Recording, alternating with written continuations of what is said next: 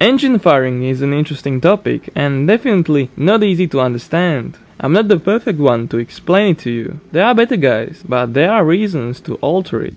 Engine behavior, vibrations and balance, reliability and or sound. Recently, an uneven firing was explained with particular examples. Now we'll look specifically into different V4 engines.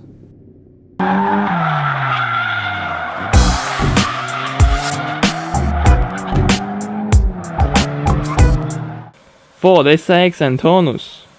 A V4 is a very rare configuration in automobiles. Ford, however, had two series roughly at the same time, the Essex built in the UK and Taunus produced in the Cologne factory in Germany. Both had a 60-degree V-angle, but the Essex V4 had shared crankpins, which means a firing order of an inline crossplane or boxer 4-cylinder 1324. On the other hand, the Ford Taunus V4, built slightly longer than the Essex, received 60-degree split crankpins to even out the firing. Therefore, its firing order of 1342 was the same as a flat plane straight 4, and life with it was more pleasant. In fact, the Essex V4 had its own problems, unlike the Taunus.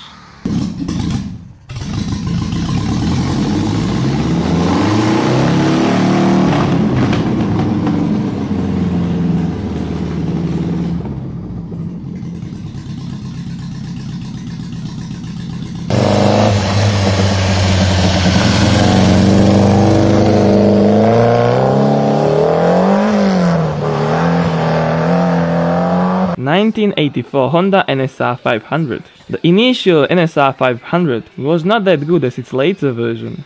It had many flaws, one of which was the engine's design. It was a 90-degree V4 with 180-degree crankpins firing like a screamer. This is a name for an even firing engine.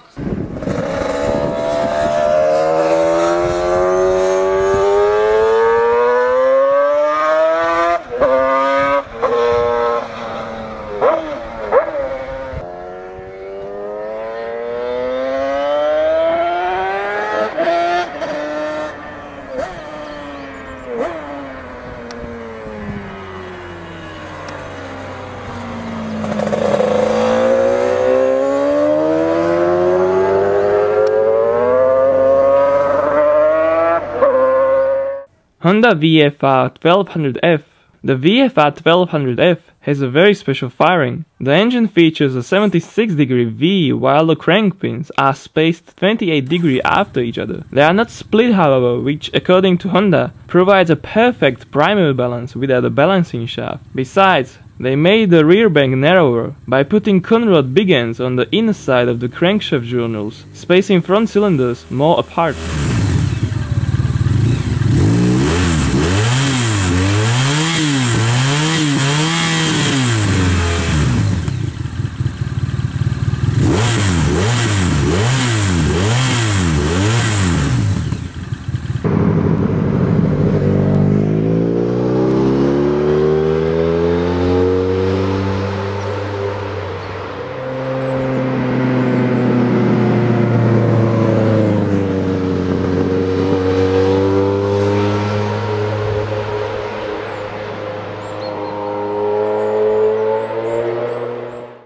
Aprilia RSV4. The RSV4 has this strange V-angle for a simple reason. Anything wider would ruin bike's weight distribution in the chassis, so they went with this option, still wide enough for adequate throttle bodies. The crankshaft had a normal 180-degree timing, but the lack of split crankpins mean there is a big 245-degree gap between the second and third cylinders as a result of a 180-degree crank timing plus a 65-degree V-angle.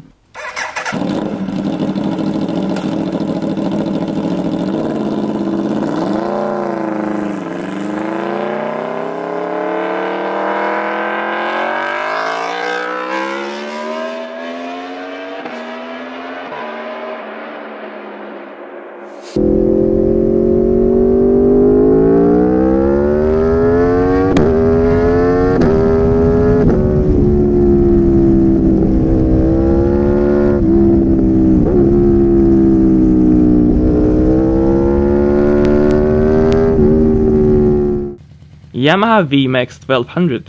The right angle between the banks is said to be ideal for a V-shaped 4-cylinder. The VMAX, however, did not follow this rule either, possibly for packaging reasons. With an angle of 70° and 180° crank throws, it fires 1.324, making it an uneven firing engine. Theoretically, it fires the same way as the RSV4, with a difference of few degrees.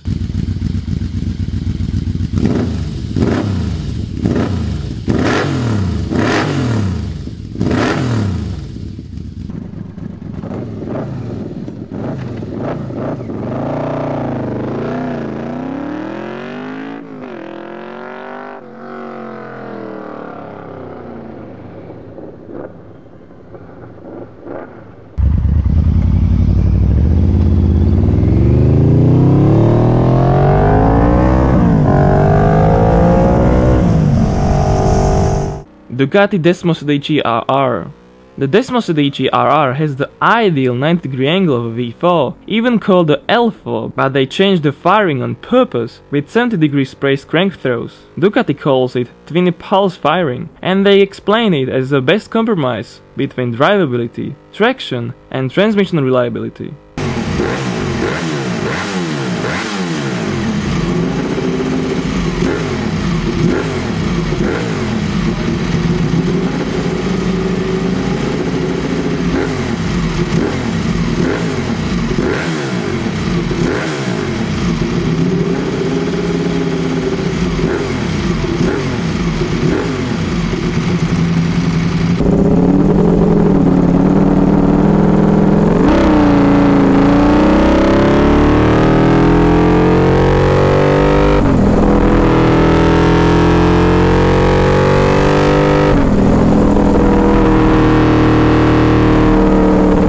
Honda VFR 750 RC30. Like the Desmosedici, the RC30 has also unique firing intervals. They have the same design from the outside, but the crankshaft was very different, with 360° throws. Its design may remind you two 90° V twins, firing one revolution later after each other. Thus it fires two cylinders closely, with a bigger time gap until the other two do as well. They call it droner with this firing.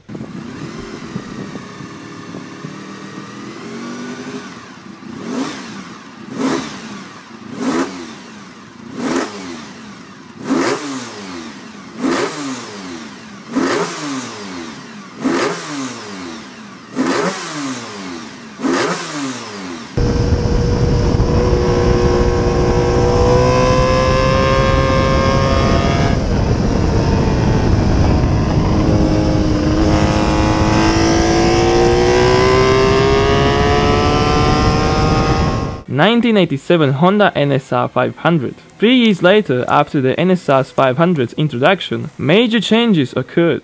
The V-angle was widened from 90 to 112°. It received 4 larger carburetors, and the firing also changed obviously. It was called the Big Bang firing, and theoretically, it is the same as the droner, only twice as strong as it was a 2-stroke.